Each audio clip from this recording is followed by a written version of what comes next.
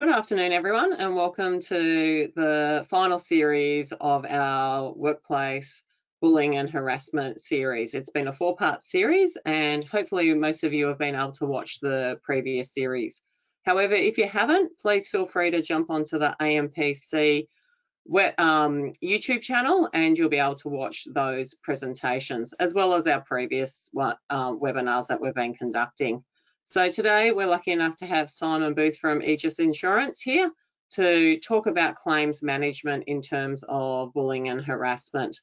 Last week's webinar, we actually did a little poll to see how many people have had to deal with a workplace bullying issue. And unfortunately, the vast majority of attendees have had to in some capacity. So hopefully the tips that Simon will give us today will help you avoid some of the claims and claims costs that you may incur on top of your insurance. And hopefully the other webinars have been able to give you some really good policies and procedures and ideas to go back and review what you've currently got in the workplace to minimise workplace bullying and harassment. If for anyone that's new, we do really encourage questions that because of the nature of the topic, we will keep them confidential as in who's typed them. So we'll read the questions out throughout the presentation so Simon can answer them as we go. But please feel free, use your toolbar and send in questions and we will hopefully be able to answer all of them. So once again, thanks to Simon for joining us today and I'll hand over to you. Thanks, Amanda. Thank you for having me again. Probably to start straight off the bat, as I try and get my computer to work for the first time. Here we go. Okay, we're on. As you were saying, Amanda, just interrupt me if there are questions that come through that people want to know about. The other thing is, with all the workbooks we've done, all the presentations we've done, and with mine today, you'll see a common theme, and that is preparation. That we need to actually put things in place. We can't have a situation and then go, oh, geez, wouldn't it have been great if we'd done this? If we'd done this, this wouldn't have happened and we wouldn't be at Fair Work or we wouldn't be sitting there trying to manage a workers' compensation claim. So keep that in mind. And the whole aim for anything is to try and have the infrastructure already in place to help you deal with an event so you don't have to wing it. Excuse me, I've had a bit of a cough for a few weeks, so I will apologise. So what I want to do today is actually talk about 5 main areas. So in the workbook, you'll notice there's a lot more content, but today we're just going to focus on 5 or we won't get through it. I can talk this topic all day, as Amanda knows. Want to look at what's the difference between fair work and workers' compensation, because this is where both employers and their workers get caught up sometimes. What do we look at when we're looking at liability for mental injury? How do we go about true early intervention to assist in claims that relate to mental injury? How do we engage the injured worker and the doctor to get better results when it comes to mental injury? Okay, and start it again. There we go.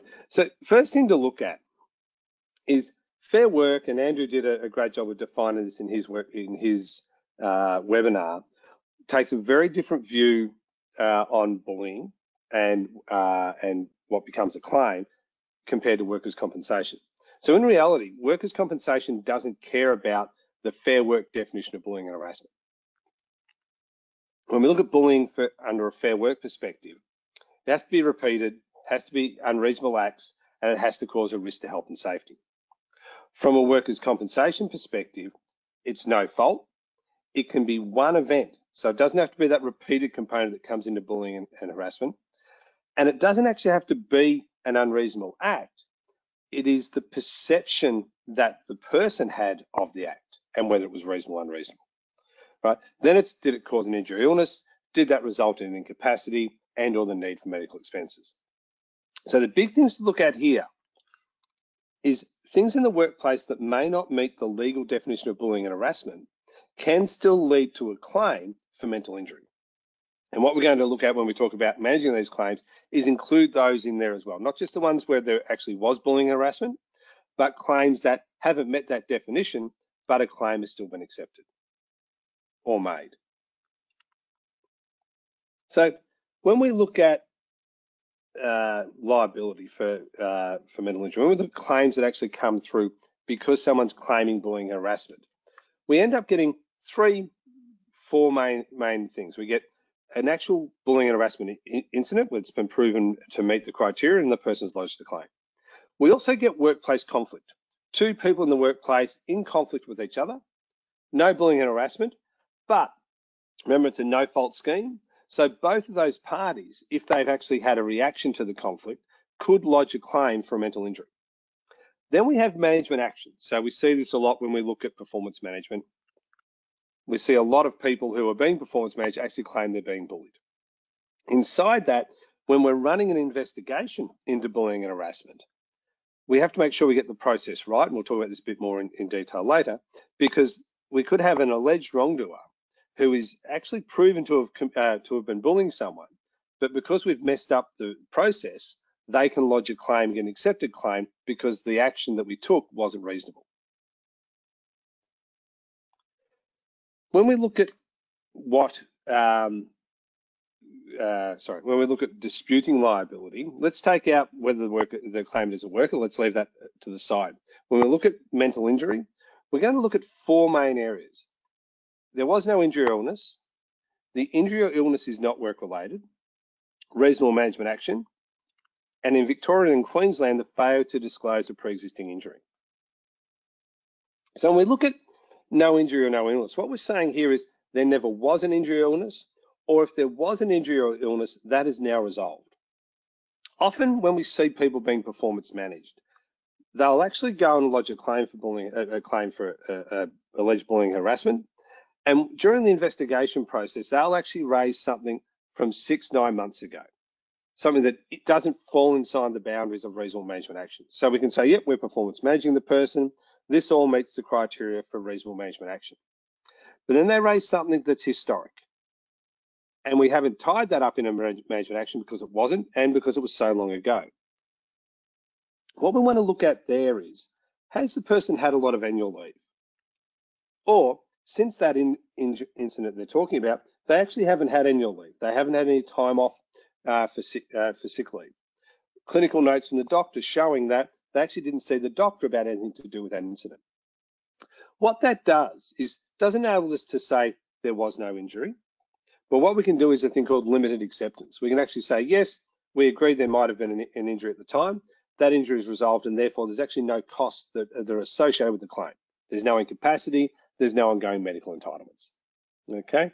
Whether if we go down the path of there is just no injury or illness, that's something that's going to be determined by an independent medical at the time. So the insurer, when someone lodges a claim, will actually send them off to an independent doctor. That doctor rarely, but sometimes will come back and say, I've assessed the person and they do not have an injury.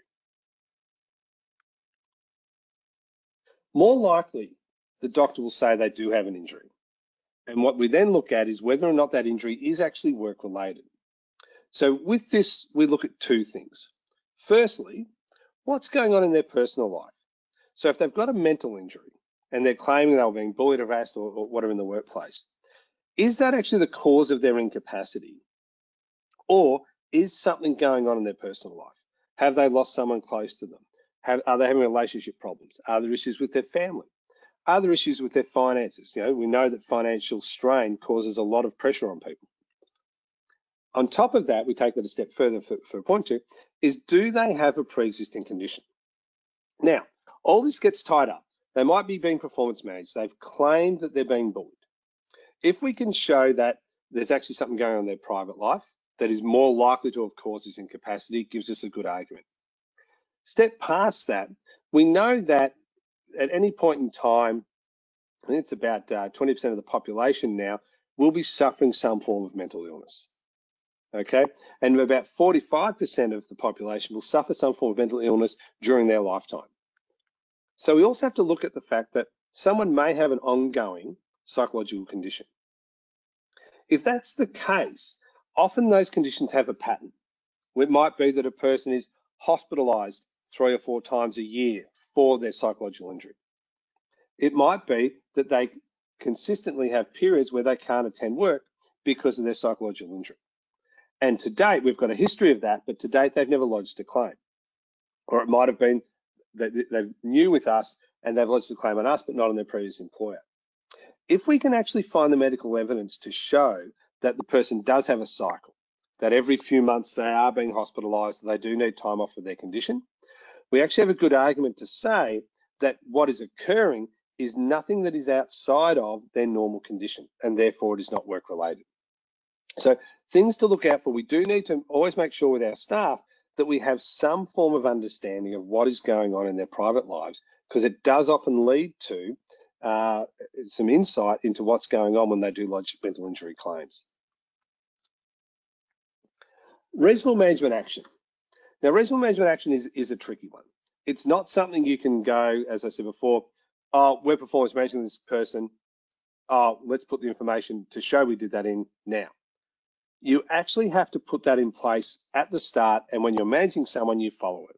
So if we look at a reasonable management action claim, again, you're performance managing someone, they've claimed bullying and harassment. What the insurer is going to want to see is your policy. What is your policy around performance management? Then what they're going to want to see is all your notes and correspondence to show that you followed that process. So if we look at this, there's no use having a policy and not following it. So if you've got a policy, you didn't follow it, chances are the insurer is going to actually accept the claim. If we follow it, we also have to ensure that the process itself was reasonable. So we talk about reasonable management action in a reasonable manner. So the policy itself must be reasonable, and then the way that is actually implemented by the manager or HR also must be reasonable. And often we see someone conduct a process in line with the policy, but they're demeaning and belittling as they go about it, which means that a claim will arise not because the process was wrong, but because of the manner in which the performance management was actually conducted. The other side here, as I raised before, when we're looking at an investigation into bullying and harassment, that would be covered under reasonable management action. But if the process is flawed, so if we don't give people reasonable time to respond, all these sort of things, allow a support person. So we know at Fair Work, we don't have to offer a support person. We can't deny someone a support person, but we don't have to offer it. At workers' compensation, most insurers will accept a claim if you did not offer a support person. So simple things like that we need to make sure we're including into the system that go past what we're asked for by Fair Work. Okay. So your policies, procedures is important. Your note taking is extremely important in these situations, and ensuring that whoever's doing the performance management actually has some interpersonal skills, and more importantly, ensuring that there's a witness at all of the meetings, because that's the person who's going to be able to say it was done reasonably. Otherwise, we have a he said, she said argument, and what we'll find in, it is workers' compensation. When it's he said, she said, it'll more often than not lean towards the worker. So a lot of employers get frustrated when someone goes to work for them with a pre-existing condition and they aggravate it and they have to wear the claim.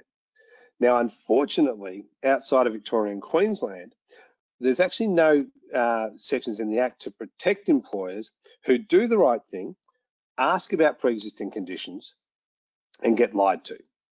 So in New South Wales, someone can say that they don't have a bad back when they do, go to work for you, hurt their back, and you will still have to wear the cost of that claim. Now, you may have some repercussions you can apply based on providing misleading information during employment that impacts on their employment, but not on their claim.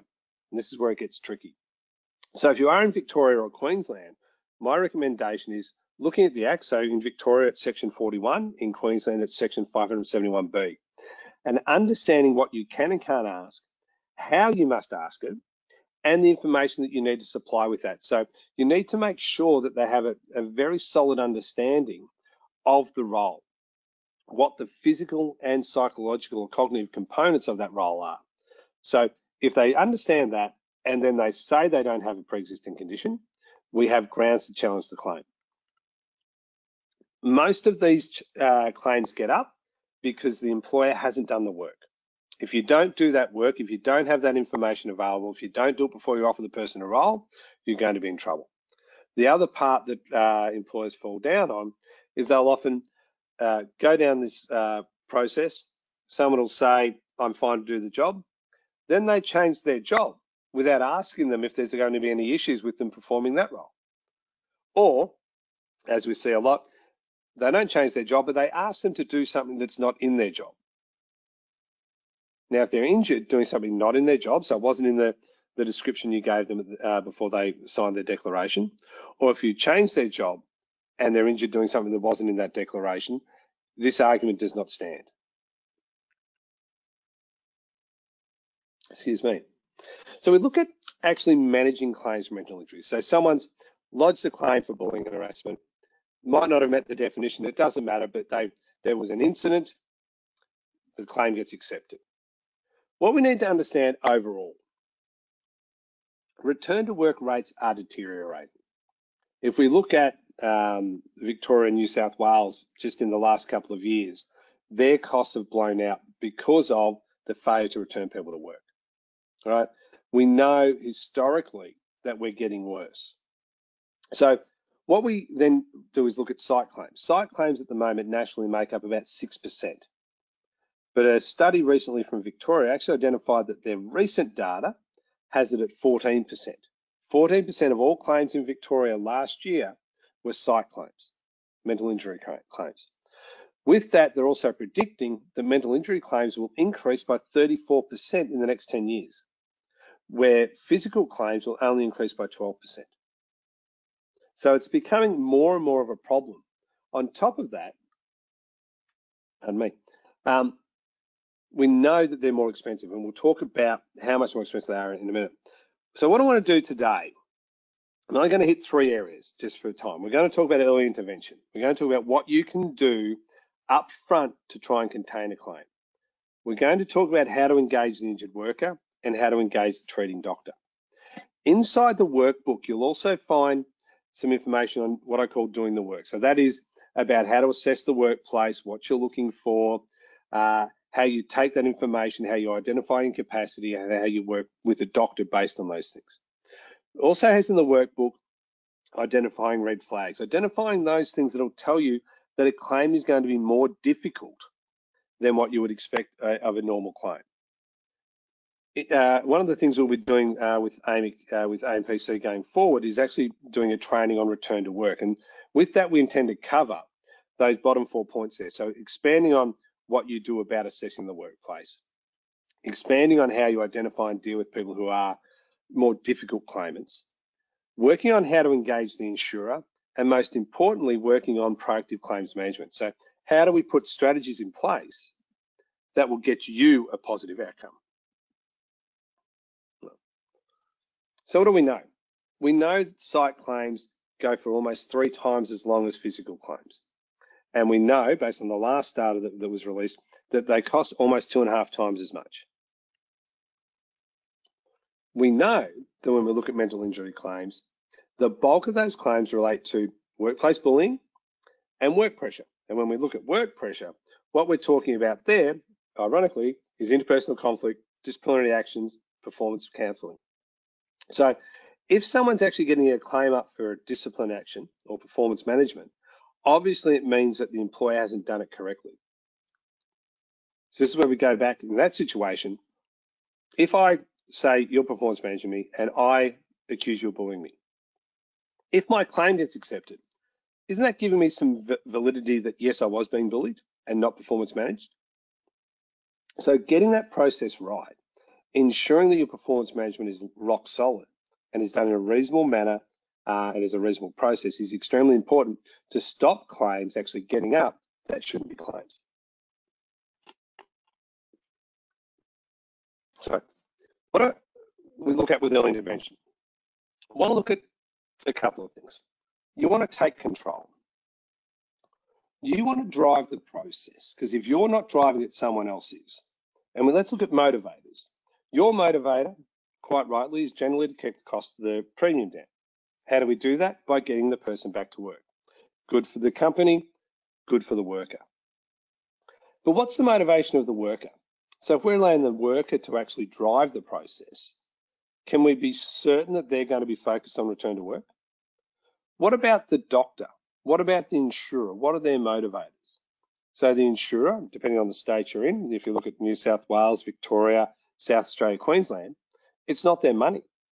They don't actually mind if they're spending the money because they've got other measures that they have to meet to make profit themselves. So often their motivators can be at odds with yours. So if we're allowing them to drive the process, are you actually going to get the best outcome? Talk about having a process in place. Now, when we look at claims for bullying and harassment, so someone's lodged a claim with you saying, I'm being bullied. You're doing the investigation. Obviously, as pointed out last week by Ken and Steve, you should have a process in place for that, and they should have a workbook out to you in the next week that'll actually outline that process. But on top of that, you should have a process for how you deal with every claim. You should build some collateral. So we'll talk about that in a bit more detail, but collateral for workers, doctors, managers, the return to work coordinators and HR around how we go about managing claims and how we go about that process. And you should make sure that, as we talked about before, you're identifying those claimants that are at risk. Excuse me. Those people that if we leave it to themselves and we don't drive a claim, will actually be on claim for a lengthy period of time.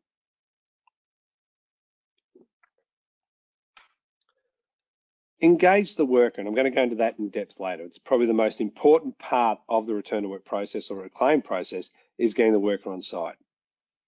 Identify the trigger. So if we're talking about a mental injury claim here, what is it that's going to trigger a reaction from them? What are the restrictions? And based on that, what are the alternate duties? So how do we keep that person safe? And then if we've got that information, engaging the doctor and getting them on side, the doctor, the psychologist, the psychiatrist, whoever's working with us on this mental injury claim. And this should be done through the process of the investigation. So whether it's the investigation of the bullying harassment or whether it's the investigation if we're pending the claim, don't sit around and wait for the liability outcome or for the end of the investigation. Actually work with that person to keep them at work now and after that, after the outcome. You know, what we don't want is someone going home. We know once someone's off work, it's hard to get them back to work. We know if someone's off for 45 days, the chance of getting them back is only 50%. So if we can keep them at work, and if we can keep them engaged, the chances are, regardless of the outcome of the investigation, that we can minimise the cost of a claim. Right? Respond. Now, I'll talk about this in a bit more detail later, but you need to make sure that you actually, when someone lodges a claim, you actually talk to them. And as I said, I'll go to that in a bit more depth later on. Investigate. The number of people who say, oh, someone made a complaint, we didn't believe them, but did you investigate? Now, if I'm a worker and I've lodged a complaint with you and you don't investigate, and I lodge a claim because you didn't investigate, it's likely to get up. Aligning expectations is a big one. When I was a psychologist, I used to do EAP, and I saw a number of people who were sent to me after they made an allegation of bullying and harassment. And pretty much every one of those people had an expectation that the person they'd made the allegations against would be terminated. And we all know that the circumstances that would lead to the ability to terminate someone are not that often. So normally it'll be counselling, maybe some form of training. It's very rare that someone be terminated. Okay. Understand the signs and symptoms. So when we look at the two major conditions that people claim, it's depression and anxiety, or a mixture of depression and anxiety. What we want to do is we want to understand them, because if we're talking to a doctor and we understand the symptoms and we understand what the person's going through, we can show some empathy, but we can also talk the doctor with actually educate the doctor, because often the doctors are doing the wrong thing. If we look here, symptoms of depression, social withdrawal, being alone, stopping hobbies, anxiety, being shy, avoiding people, social withdrawal, oversleeping, all these things about withdrawing. And what we know is depression and anxiety actually feed on withdrawal and inactivity. That if someone's depressed, they want to withdraw. So why would we reinforce a symptom? And that's where a lot of GPs don't understand. They put someone off work, which is actually going to make the condition worse, instead of working with an employer to get the person back to work and improve their actual condition. And we'll talk a bit later on about why doctors go down that path. And it's not because they're awful, it's not because they're incompetent. There are some very genuine reasons behind it. Most of all, when we start to engage the injured worker, when we start to look at the workers' the retirement process, don't leave it to your insurer, okay? If we leave it to the insurer, they'll focus on what's good for them. And on top of that, we know turnover. Turnover in New South Wales was well above 30%. In Victoria, going back 5 years ago, turnover of case managers was 38%. So you're also going to struggle with that continuity of someone dealing with your injured worker. Who knows your business better than you? Who knows your workers better than you? Who actually cares about both your business and workers more than you do? So if that's the case, why would we say to an insurer, okay, well, you just let me know what's going on and tell me what I've got to do? We should be driving that ourselves. Okay. So I talked before about the importance of responding to the worker and the importance of investigating. Now, I had an issue years ago where I'd gone to see a company with the hope of picking them up as a client, which didn't work out. They'd spent a fortune on all these fancy policies and procedures, and they thought, we don't need anyone, we've got all of these. Great. Lo and behold, 4 weeks later, I get a phone call. We've had someone make an allegation of bullying. Okay. They sent it to me. It was not just an allegation, it was a 20-page document actually identifying all the instances and what had happened. And I said to them, do you believe it? Well, yes, we do. Okay. What have you done? Oh, well, I said, yes. Well, we got the complaint 2 weeks ago. Okay. And this week, our lawyer drafted a response. Now, Andrew Douglas will tell you there are a number of occasions that you don't want a lawyer involved, and this is one of them. Your response to someone coming to you and saying that for the past 18 months I've been bullied and harassed by my manager should not be A, silence for 2 weeks, and then B, a response from your lawyer. How supported do you think that person felt at that point in time? All right. The response is not, obviously, I refer a lot to what my dad taught me when he was teaching me to drive. He said, if you're ever in a car accident, never get out and say, I'm sorry. Never admit fault. Same in this situation. We're not going to sit there and say, oh, I'm sorry this has happened to you. But we can say we're sorry that they feel this has happened, because obviously we need to investigate. All right? The investigation is important for a few reasons. A, we need to understand whether it's happened. From a liability perspective, if we investigate and find out that none of what's been said has occurred, it gives us a very strong argument to have the claim decline. More importantly, by investigating, we're actually giving some credence to the person's allegations. We're actually not saying to them, you'll be fine, go away. We're saying we're taking this seriously and we're going to investigate. And as Ken and Steve raised last week, you need to look at how serious these investigations, the allegations are, the level of, I guess, where they sit on severity, and whether that investigation should be done internally or externally. And again, these are all things that actually show the worker that we're taking this seriously. But if we're not doing these things, how does the worker feel? Worse for this company in this situation, I actually said to them, well, you showed me a whole lot of policies and procedures the other day. Do you have a policy on bullying and harassment? The guy shuffles around a bit and he goes, yep, here it is. I said, have you opened it? Have you actually followed it? And he looked at me like he was shocked. Like, no, we haven't. Well, why do you have a policy if you're not going to use it? No one was aware of the policy, so what was the point in having it in the first place? But why? And the policy, because we read it, definitely did not say you do nothing for 2 weeks and have a lawyer respond. Right? It was quite humanized. So when we look at this, we're not going to engage with a worker and keep them on side if we're throwing a lawyer in front of them or we're ignoring their allegations. Excuse me. Right. Sounds silly, but communicate.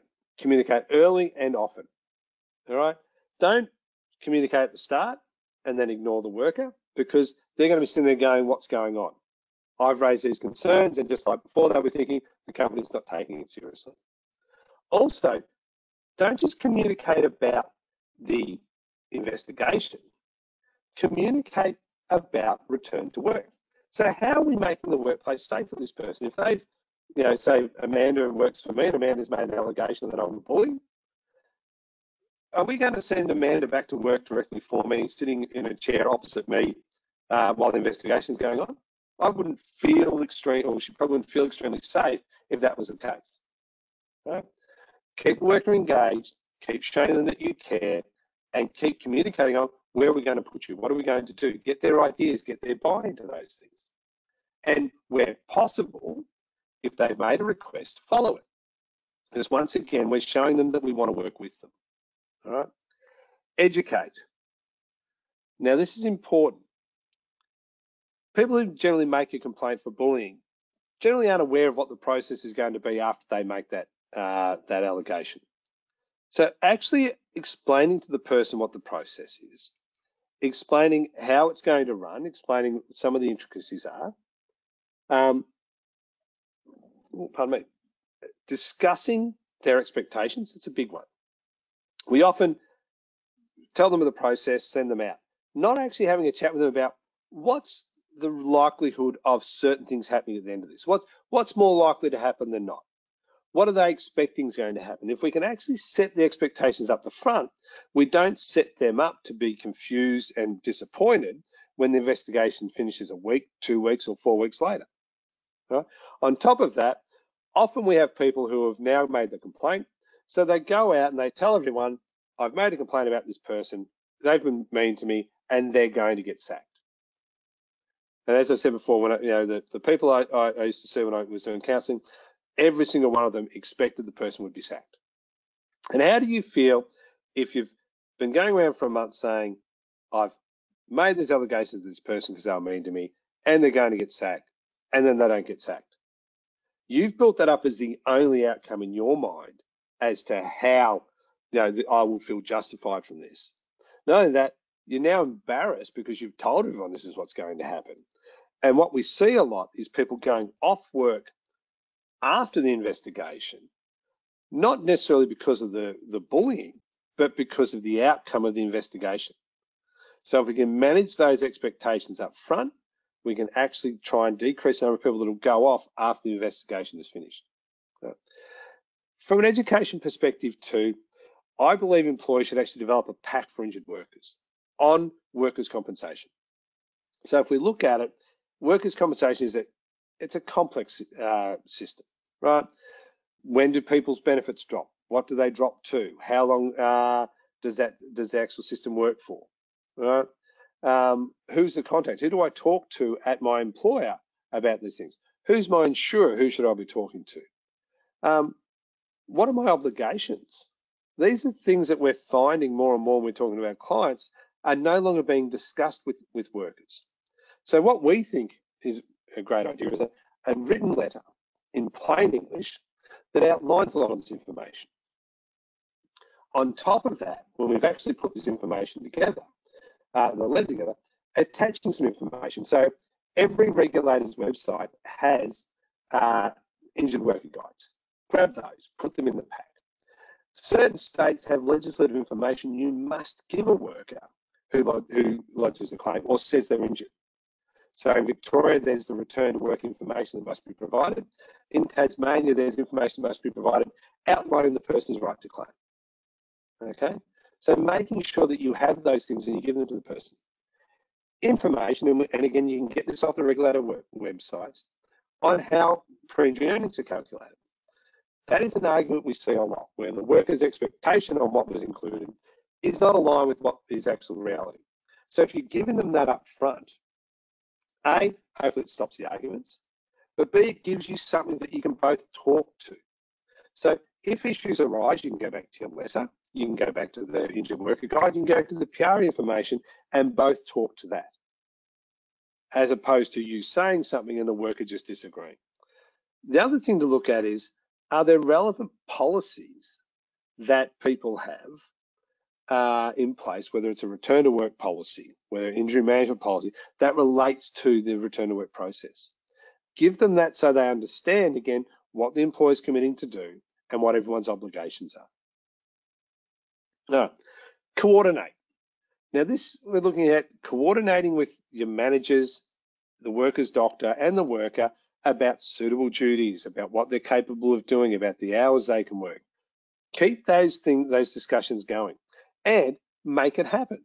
So if the doctor or worker asks for something as part of this, and it's not unreasonable, make it happen. Again, we want to engage that worker. We want to keep them at work. So the more we're willing to show the doctor and the worker that we want to work with them, the more likely they are to support what we're trying to do. Update. So through the process, there's often a lot of delays. So there's investigations going on, there's witnesses being interviewed. Touching base with the worker and letting them know what's occurred, obviously not giving away any confidential information, and where you're up to in the process and what your expected finish date is, will actually help keep the worker focused. All right. The other thing there is if we're updating them, they don't make things up. What do we know? We see it a lot with change in an organization. Things are announced, but there's not a lot of information goes out, and the rumor mill starts. All of a sudden, it's not 10% of the workforce is being made redundant. It's the entire place is shutting down and going offshore. Same thing here. If we don't keep people updated, they're going to start making up what's going on. And this is the same for the alleged wrongdoer. So the person that the complaints have been made about, remember, innocent until proven guilty. So these people might have not done anything wrong, but are now becoming stressed because they think they're going to lose their job over a vexatious complaint. So keeping them up to speed on what's going on, and also, as we said before, at the start of it all, letting them know the process, letting them know the probable outcomes.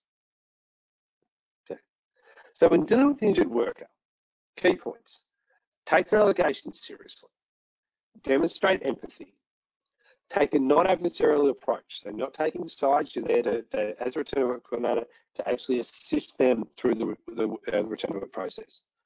Get involved and take action. So drive the process and get things moving. Push the insurer, push the doctor, push the worker appropriately, and push internally with management or supervisors to get duties. Provide relevant information on what's going on with the process. Align expectations with the scheme. And make sure your attitude is above impeach. What we know is people in the process, whether it's the doctor, whether it's the worker, or whether it's a conciliation hearing, will look at the employer's behaviour. And I'll talk about how this impacts on doctors, especially in a minute. But if you're shown to do everything, they're more likely to work with you. If you're shown to be a little bit to frustrate the actual process, they're probably going to actually frustrate it back. So let's look at treating doctors. Look, I'm probably to blame as much as everyone. We give a lot of GPs a bad rap when it comes to workers' compensation. But what are the barriers? So if we look at the barriers that affect us when it comes to doctors, look at time. So what we know is the doctors don't get paid as much to see someone on workers' compensation, but the people they see generally take more time than the guy with the runny nose sitting in the waiting room. Knowledge. A study was done that showed only on average, 3% of a doctor's patients are actually workers' compensation patients. Right? So they're probably not dealing with this that much to be that au fait with the system. Right? Also, knowledge of injuries. So if we look at it, what do doctors generally do when someone's got a severe knee injury or a severe ankle injury or back injury? They refer on to a specialist. Right? Same, generally with a psych injury, mental injury, they'll refer on to a psychologist or a psychiatrist. But at the end of the day, the GP's generally left still signing the certificates, trying to understand what the person can and can't do. One of the biggest barriers is mistrust. And WorkSafe Victoria actually did a study with doctors looking at what they called non-complying doctors. And what they found out was quite interesting. They found that only 41% of doctors actually believe an employer wants an injured worker back at work. only 27% of doctors believe that an employer will stick to the restrictions that they provide, and only 22% of doctors had confidence in the return to work coordinator. So that doesn't give us a very good picture on doctors' trust of us and the process. Right? The other one, which is probably comes because of mistrust, is the doctor becomes an advocate. So they actually feel that the work is hard done by, especially when we start talking bullying and harassment, and they advocate for the worker. So instead of actually treating them and keeping that doctor-patient distance, they actually start to protect the worker. And that adds a whole level of complexity to a return to work. So how do we overcome the time barrier? It's not that hard. One of the first things we do is actually ask them, how would you like us to communicate with you? Some doctors might say, look, I'd rather have a 5-minute phone call with you. Others might say, look, could you actually put it in writing? I do all my written correspondence at the end of the day or at the end of the week, and I'll get it back to you at that point in time. Right? Be prepared. So don't call the doctor expecting to have a chat, all right, because he's not your friend, right?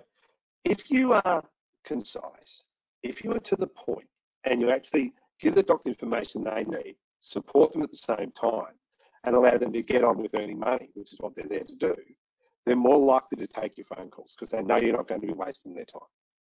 All right? The knowledge barrier, bit harder.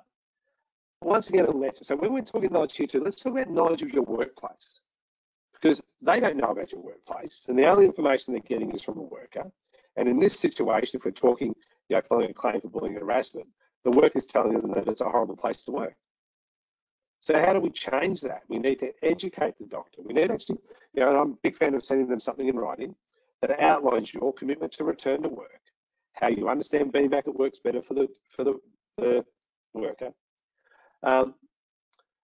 If there is still an investigation process going on, actually give the doctor the information about how that process works so they can understand what's going on and can be used to reinforce with the worker if the worker starts to get anxious about the process. Actually get the identify what the worker can and can't do at work from them. So if the doc say, oh, they can do this, well, that's not actually realistic, doc. Here are the things that we have available. Here are the places we can move the worker. Can you have a chat and see what they think about that? Also, we go back to those symptoms we raised before. Actually reinforcing with the doctor that being at work is better for the worker. All right?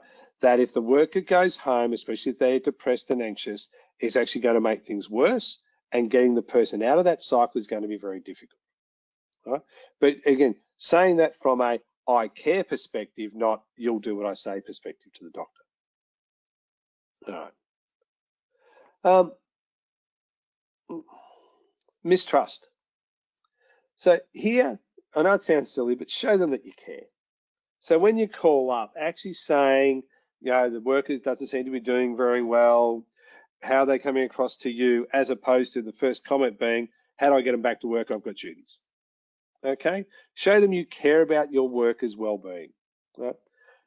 Be engaged when you're talking to them. Actually listen to what they've got to say and respond. Right? One of my biggest things is don't argue. We see it all the time. Right? We see people arguing with a doctor. Now, if we take it from this perspective, if I have gone to my doctor and said my employer is a bully and it's a terrible place to work, and then someone from the employer calls and argues with my doctor and dictates to my doctor, what message does that send to my doctor? Everything I've just said about that workplace is true because this guy's being aggressive with the doctor. All right. So remember, we talked about how you come across and how you present yourself is important to the process. Okay. Always in these situations, reinforce with the doctor what you're doing to make the workplace safe. What are we doing to actually ensure that it's safe for the worker to be there? We've moved the worker to a different part of the building, or we've put them to a different location so they're not near the person that they're having the issues with or they made the allegations against. But I assisted a friend years ago who was being bullied. The company did an investigation, and instead of coming and saying, here's what we've done to make it safe, they've said, it's now safe, you can go back. And we asked the question, well, what have you done? oh, we're not prepared to tell you that. So again, what does that send? What message does that send to a doctor or a worker about the employer? Something horrible must have been going on if you're not even prepared to tell me what you've done to make it safe. And it shouldn't be that hard, really, should it, for an employer to say, these are the things that we've put in place to ensure your safety in the workplace.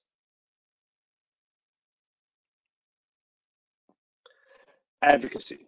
So once again, here we go back to mistrust. So if there's mistrust, which leads to them becoming an advocate, we need to build trust, right? As I said before, we don't argue, we don't dictate.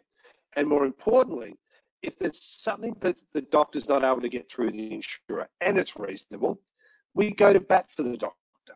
We call the insurer, and I've seen this a few times, we've gone to bat, the insurer's going to do it anyway. But we call the doctor back and say, just got off the phone with the insurer and this has now been approved, right? Makes you look like you're helping them out, which you should be anyway, because if they get what the doctor wants done quicker, the worker's probably going to come back to work. Again, always within reason, all right? So actually trying to show that you can be of assistance, actually showing you care, and actually working with the doctor should hopefully overcome that advocacy issue where they're actually trying to protect their worker, okay? So, running well on time here. So if we look at the key points, keep your interactions brief, be concise and to the point, get the doctor engaged in the return to work process, ask them for advice, give them that respect, get them to provide solutions, right? If they're part of building the solution, they're more likely to actually sign off on it. Help them facilitate outcomes with the insurer, keep them on side, don't argue, don't dictate, and most importantly and consistently, show them that you care. And that's it, Amanda. Wonderful. Thank you. So we do have a question. Let me just see if I can pull it up larger on my screen.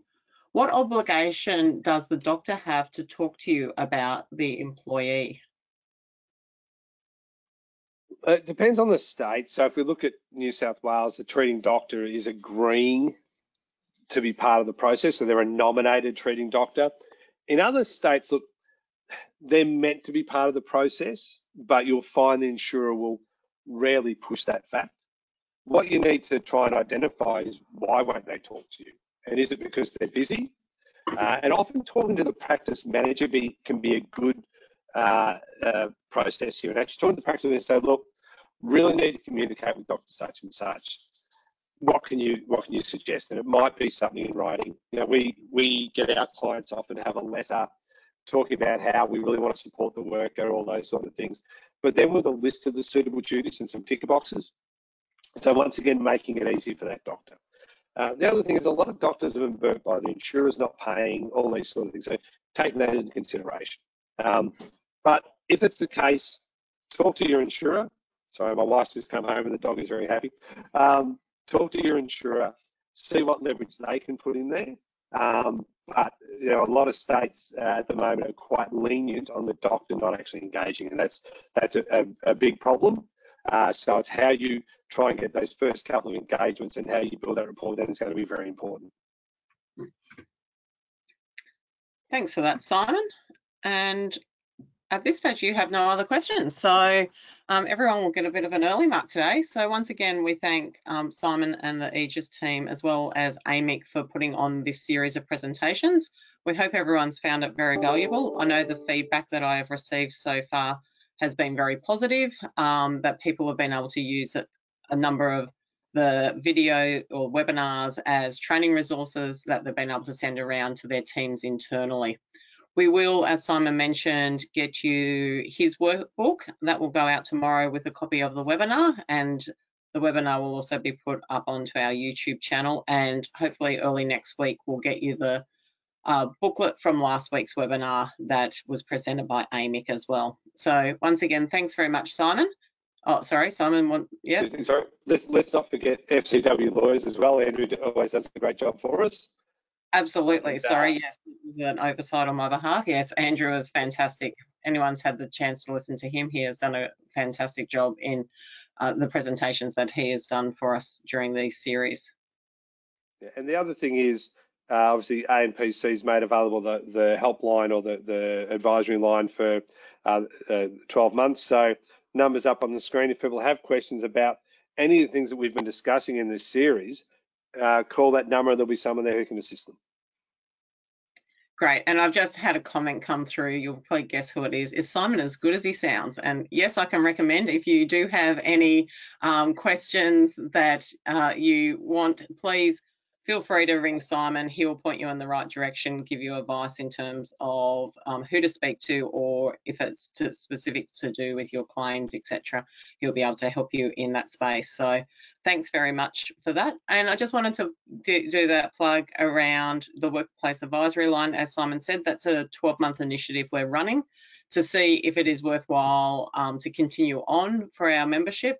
Came out of the first project that was conducted by AMIC, and one of the findings was that people just often wanted that second opinion. So you may have gone to your insurer, or you may have gone to your legals or somebody like that, but sometimes, you know, your gut just says, I want another opinion. That's exactly what you'll be able to use this Workplace Advisory Line for.